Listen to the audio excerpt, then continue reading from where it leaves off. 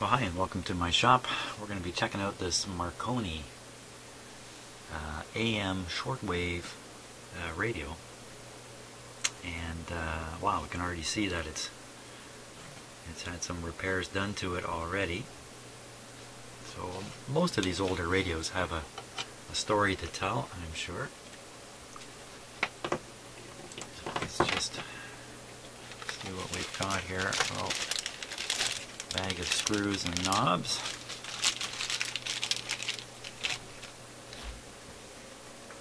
There's a magic eye.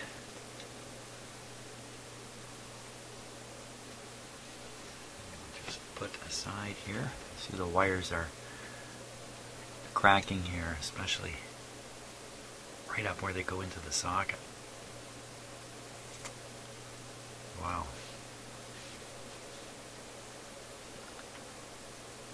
It's a 6U5 magic eye. Okay, let's see what else we got here. We got an antenna wire, kind of tangled up here a bit.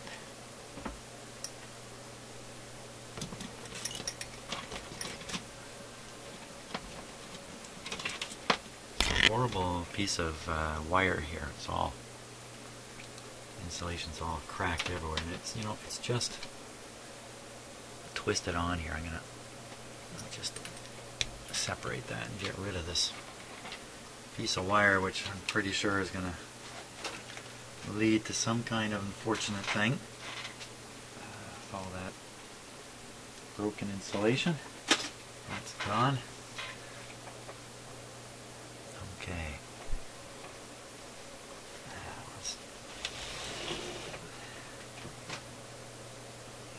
So,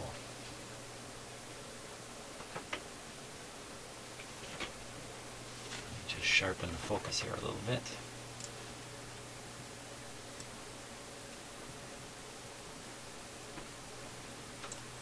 That's good enough. So we see a couple of coils here. Oh, that guy's kind of loose. And both a little loose.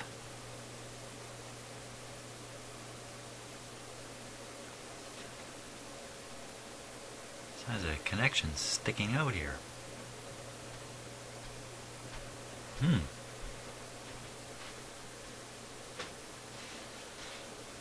That's a little odd. So this is the antenna coil here. Obviously now. Here's another kind of strange thing. What's going on here? See, this capacitor is cranked wide open. And this lug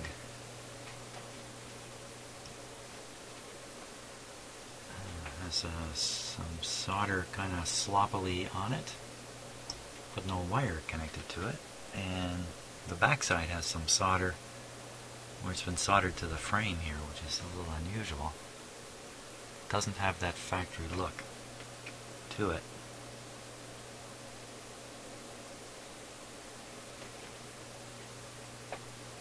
The whole radio is kind of sparkly. I don't know if that's coming out in the camera or not, but it's all kind of sparkly, like there's either metal dust or this is...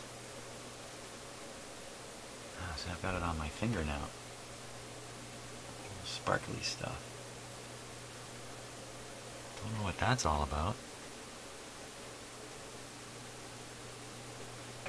Doesn't seem to be on any other surfaces, like the glass surfaces or that. So I think it's a result of some kind of corrosion process on the galvanizing or plating that's been put on the chassis and a few of these other parts.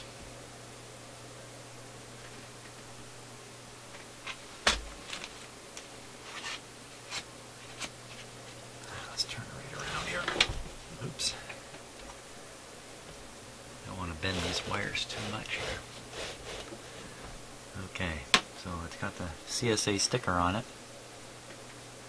Even though at the front it says Made in America, it could have been made in the United States to be, oh wait a minute, this says Canadian Marconi Company. Yet the plaque on the front here plaque, but this plate right up here says Made in USA. So it could be that this was really just assembled here in Canada. I don't really know. Let's see. Oh, it's got a switch on the back. Let's see, this is the model 201A. Marconi 201A. Oh, that's Canadian, eh? Huh.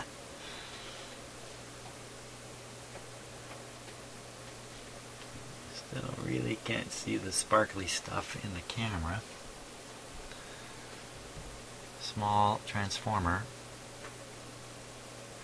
1, 2, 3, 4, 5 tubes. Speaker has a field coil. I expect to find a small filter capacitor sticking out of here somewhere.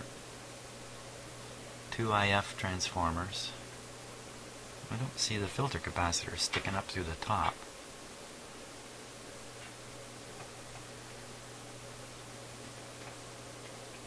There's a phono input here. Let's tip it up and look underneath it. Here we go. What do we see?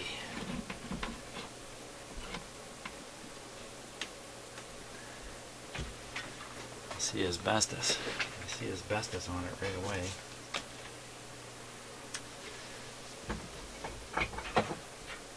Which frankly I noticed earlier and then didn't do anything about it.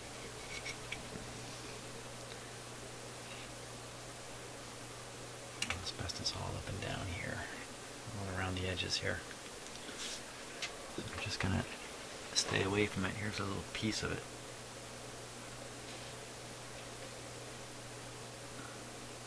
Stuck here.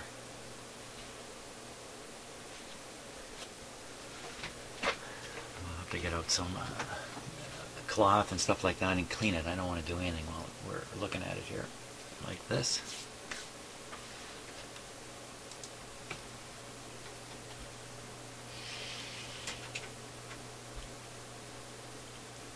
So let's see. Well, obviously you see right away quite a number of wax capacitors in here still. Let's see what look like replacements. One here. Yeah, this looks suspicious. This one here too, as a replacement. There's the filter capacitor.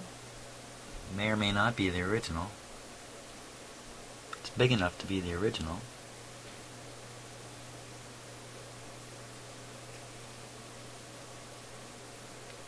That's a pretty new looking resistor there.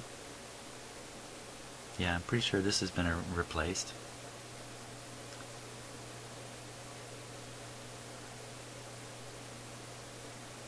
Got wires twisted together here. They don't appear to be soldered, so I think this is a gimmick of some sort, a twisted wire capacitor. I can see a connection here that certainly isn't factory on this capacitor. So it looks like this has been replaced. It's a mica one. There's a big high wattage resistor here, part of the power supply.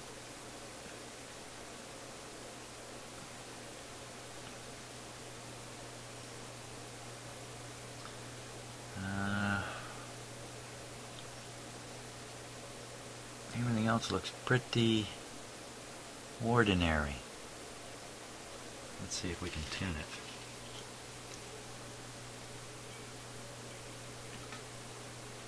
That seems good.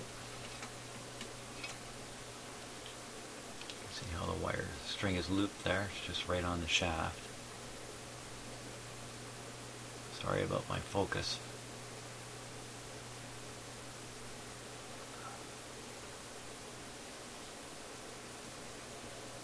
We have a band switch here, one position, two positions.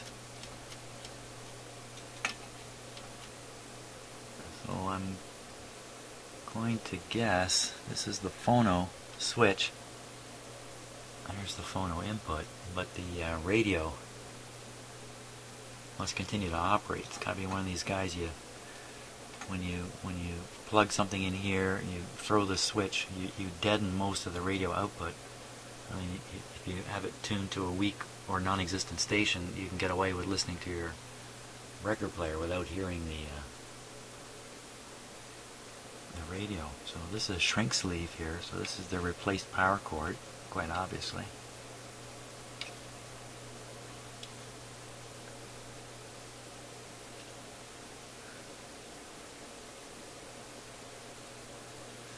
It's in fairly good condition. I'm going to get rid of that asbestos though. I think that's my next task here. Okay, so I removed the asbestos. By the way, the way I did that was I took a damp piece of paper towel and I just dampened all the asbestos before I did anything. I wiped off what I could and scraped off the rest. And that's how I got rid of this. Okay. Let's flip this down. I certainly can give this radio a plug-in test without too much worry. Yeah, I think the word is it's a working radio, so I really shouldn't be too scared here. Set it up on one light bulb in series with it. That's the on-off band. That's probably AM tuning. Okay, here's the antenna. We'll start with no antenna.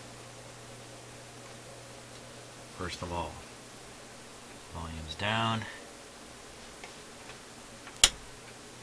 Okay, put the power to it and nothing happens because it's not switched on. You can see the line voltage indicator is right up high.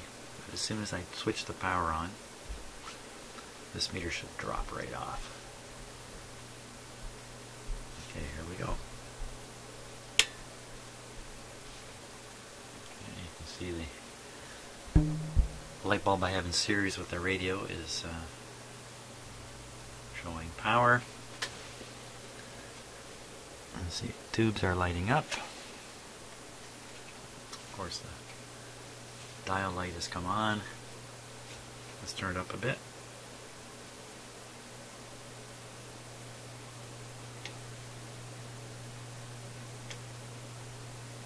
Now it can take quite a while to warm up when I have the power restricted, so I hear a hum.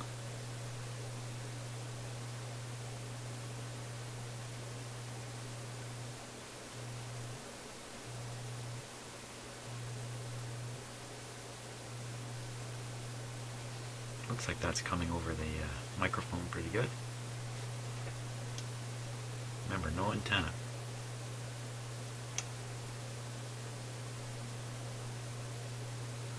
I would imagine it should be producing sound now. That was full volume. Other band.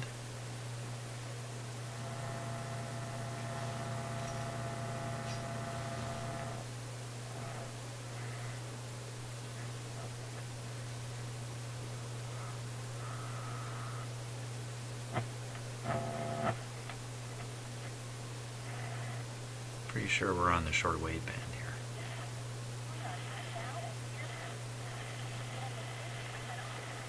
Maybe not.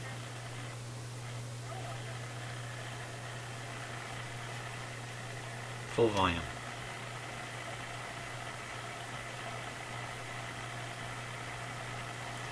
Okay, let's give it full supply voltage here. Actually, I'll just go up another light bulb.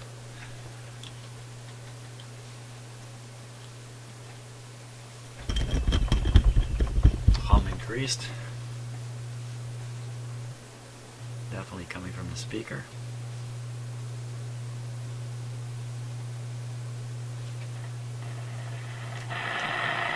Lots more volume.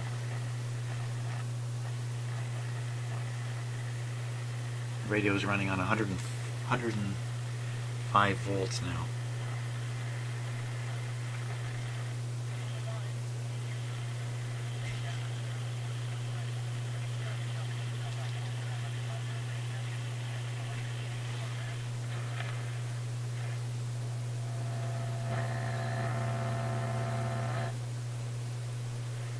love that pointer.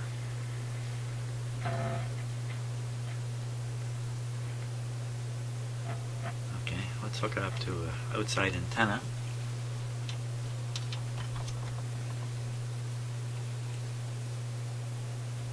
I think it'll really come to life.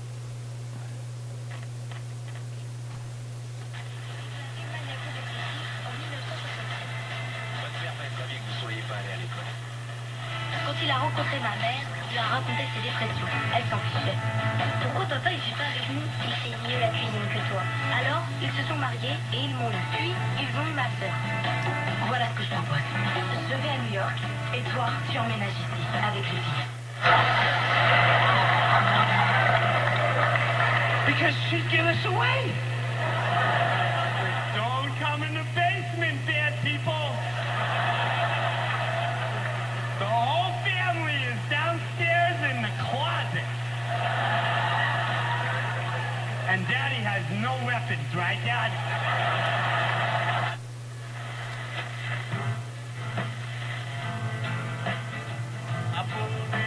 Excellent. It's another really nicely working radio.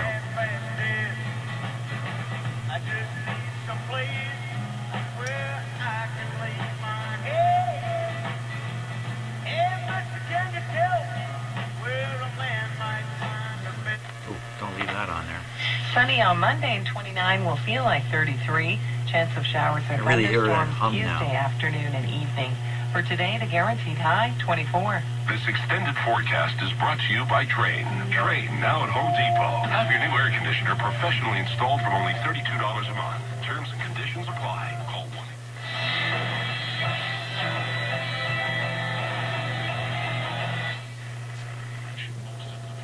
Their homes are in evacuation centers in North Battleford, Prince Albert, Saskatoon, and Regina. If you have friends and or family. A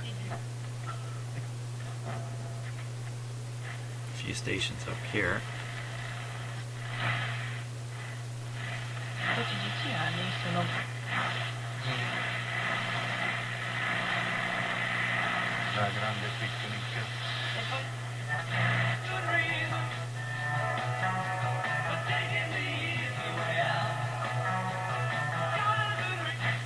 Ah, it takes me back. It's a very appropriate song for this radio.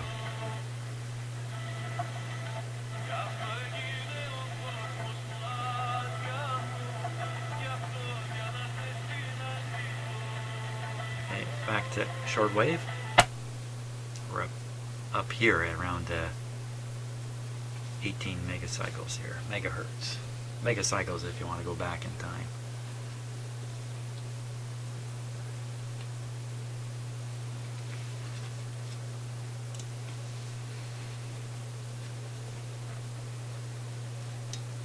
Full volume.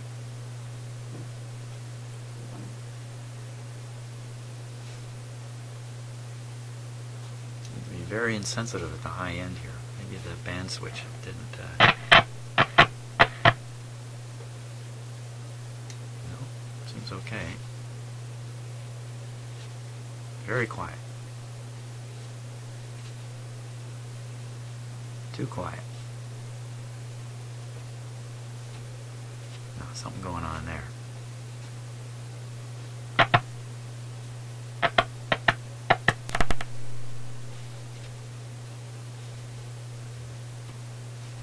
Click was my freezer switching on. How come we're not hearing anything? I thought we did before.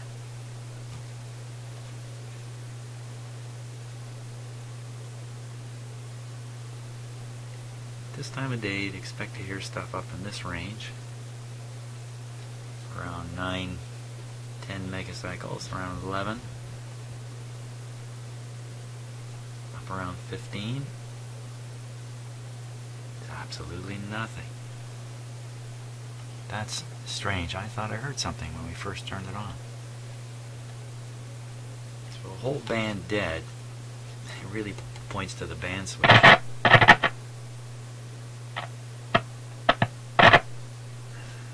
No. No shortwave action.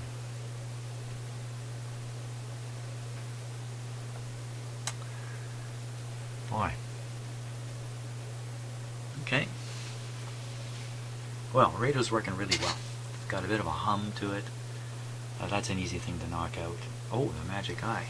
The magic eye. We haven't really looked at the magic eye.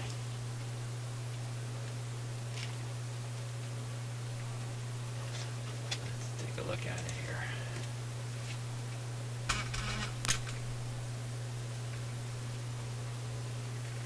Looking pretty dark.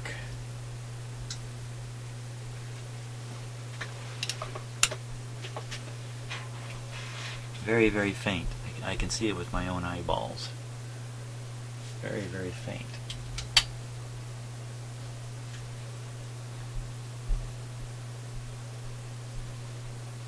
You can barely see it now. I can barely see it. Let's go back to AM. Volume down.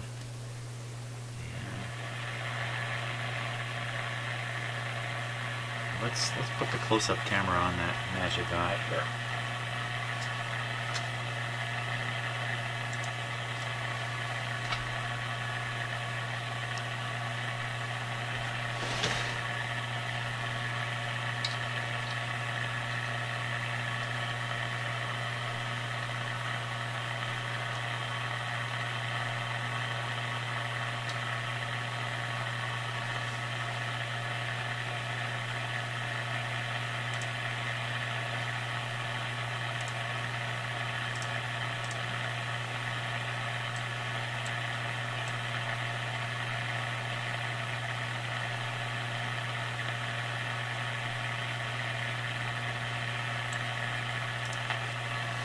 Oh, you can see it. Barely.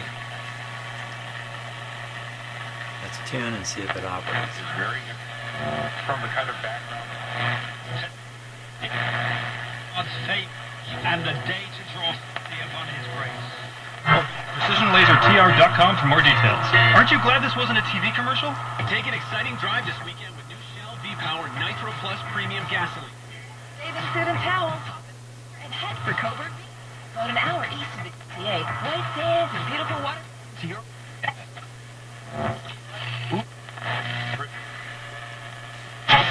Admission are free. Plus, your first bet is on us. Reserve grandstand tickets are over 80% sold out, so get yours at Ticketmaster.ca or visit QueensPlay.com Well, for details. it's working. It's just very weak. Now, 680 News regional weather conditions for Mercedes-Benz Oakville, 5-time winner of the Star Dealer of the Year award. Visit Mercedes-Benz Oakville at QEW and Dorval Drive or at m-boakville.ca for an award-winning sales and service experience. In Barrie, mainly clear, 18 degrees. Right now in downtown Toronto, hazy sunshine, 17 degrees. 680 News is CFTR. It's 11 o'clock. Number one for breaking news, traffic, and weather.